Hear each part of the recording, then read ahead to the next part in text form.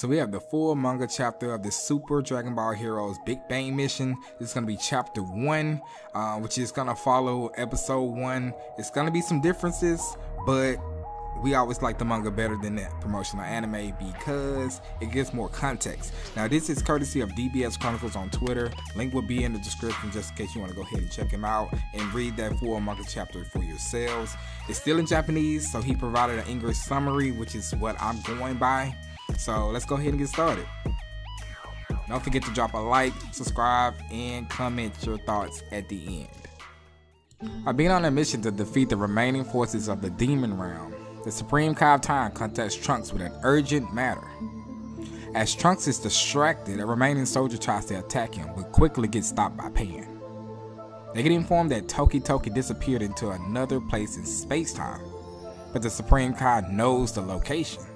Trunks wanted to go alone initially, but due to a promise to Pan, she is happy to come along as well.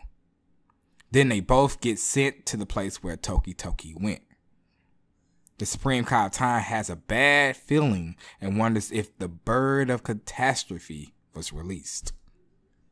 Meanwhile, at Capsule Court, Trunks and Goten discover Toki, and Goku and Vegeta will soon return from a training session. Vegeta gets angry at Trunks because he thinks he just wants to keep the bird as a pet, but Trunks simply explains that the bird suddenly fell from the sky, which Vegeta doesn't really believe. In that moment, Xeno Pan suddenly drops down, as well as pushing Vegeta to the ground. Pan recognizes Kid Trunks' face, and little Trunks just replies, "Who is she?" While Pan tries to introduce herself, Xeno Trunks jumps in by saying, "We are Time Patrol." And he also whispers to Pan that we shouldn't meddle with another time dimension by saying her name. But Vegeta figures that Trunks is from another dimension as they met Xeno Goku and Xeno Vegeta on Prison Planet. All of a sudden, Beerus appears along with the other gods of destruction, and they want to destroy this bird.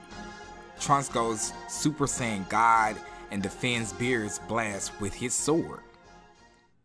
Which makes me wonder, how can Super Saiyan God Trunks deflect Beerus' blast? But okay. YeLLa suggests that Beerus is taking it easy as he likes the Earth, so he attempts to destroy the Earth himself. But Toki then blocks the Hakai power with all of the gods. After Goku's question, Beerus explains that according to the Oracle Fish, a weird bird will appear in Universe 7 to cause a destruction-like catastrophe. Beerus claims his fish won't be wrong, as well as the other gods confirming already sensing the bird for a while. In response to the situation at large, Goku goes Super Saiyan God, and he wants to protect the bird for Trunks. Whis then appears and teleports both of them into outer space, which Goku is grateful for, as he's able to fight freely using Super Saiyan Blue. The fight goes on, and once their fish clash, it results in a gigantic explosion.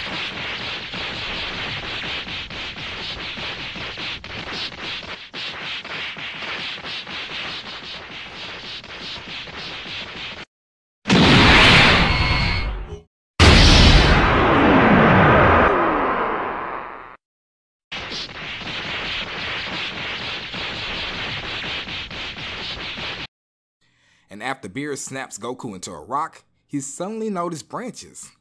And then Whis appears, together with Vegeta, Toki, Xeno Trunks, and Xeno Pan. Whis goes on to inform that the other gods of destruction went back to their respective universes to check the situation there. The branches come from a distortion of space-time, and if you touch them badly, it could have a bad influence for the time. Also, Whis goes on to explain that they were hunting the wrong bird, as Toki is referred to as the God Bird, which Beerus seemingly remembers from hearing. Whis laughs at Beerus for trying to destroy that bird, and Beerus wonders which bird he sensed in. As he's thinking this, Fuse appears along with that bird. He thanks everyone for participating in his experiment, and Vegeta calls him a crazy idiot. Toki notices Doki, and both birds starts fighting. Few explains that the bird is important for the outcome of the experiment.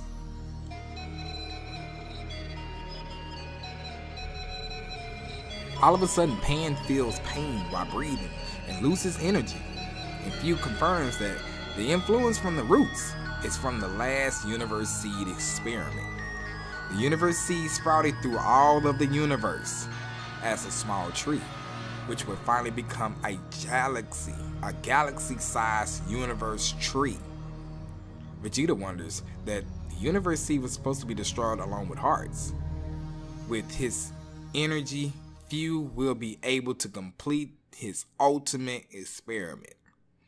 Trunks and Vegeta now also feel that they are losing energy. Beerus understands that Few is destroying Universe 7 that way. As the god of Universe 7 himself, he cannot allow that. He creates a key wall to protect Universe 7's energy. Then Few calls Doki Doki back and disappears. Whis heals Goku and the others. Beerus orders them to follow Few, while Trunks gets contacted by the Supreme Kai of Time with a new task. And meanwhile, in the hell of Universe 7, the Supreme Kai of Time felt something abnormal there and sent Xeno Goku and Xeno Vegeta there to check. Then suddenly, a weird guy appears asking them both to join his experiment.